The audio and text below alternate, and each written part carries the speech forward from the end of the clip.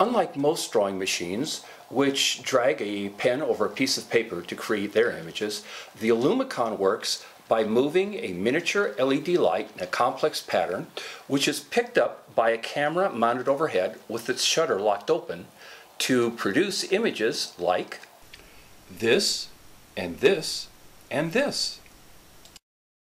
Because the shutter is open for a long period of time, sometimes as long as 20 minutes, the room has to be pitch black, and that's also why the surfaces are painted black, so that they're not picked up by the camera, just the light.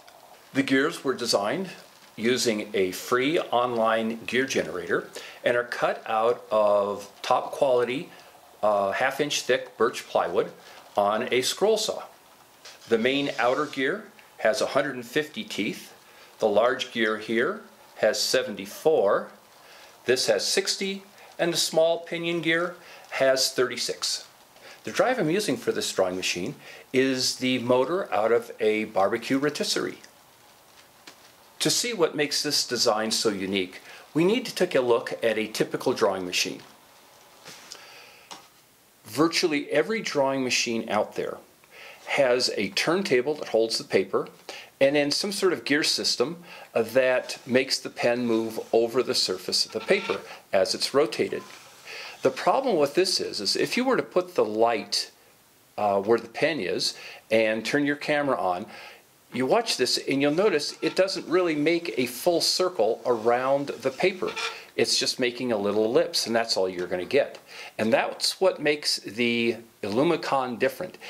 These gears are actually mounted on the turntable so that as the turntable moves, they move, and the light would follow all the way around the turntable to produce a complete image. The designs that are created are determined by where the light is placed and which gears are used to move it. For example, in this very simple design, we get an image such as this. But if we move it from the 36 tooth gear to the 74 tooth gear, we get this, which may be a simple spirograph type image, but that doesn't stop it from being spectacular.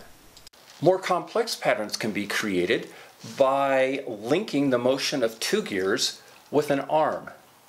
In these cases, the design is affected not only by the motion of the gears, but by the position of the light along the arm.